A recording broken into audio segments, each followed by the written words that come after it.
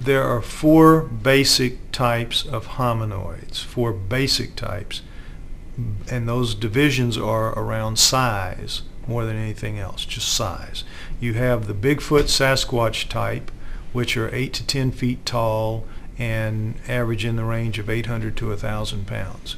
Then you have what's called the Abominable Snowman or Yeti type, and that is a distinct type. It's the only one of its kind, and they are more primitive than the others.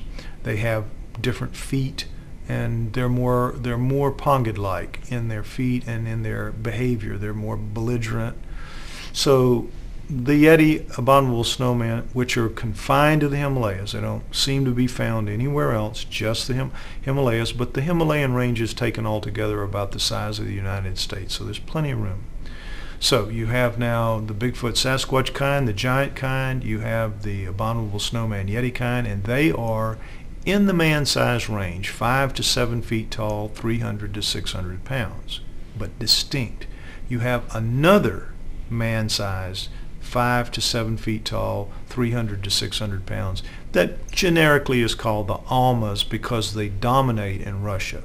There's the Almas, the Almasty. There are hundreds of names for these things around the world. Understand that for the four different types, there are hundreds of names.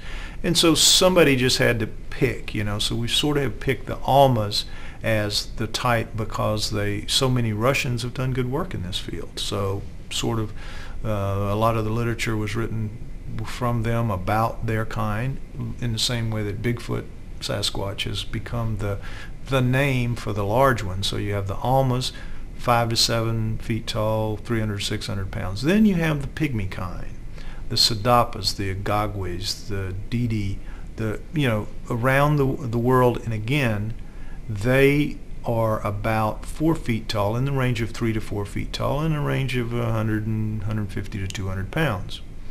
They're all powerful creatures, no matter what their size is. They're different from us physiologically. They are primates like the gorillas and chimps. They're like gorillas and chimps that walk upright. That's all they are. They have all of the outward physical characteristics of greater primates.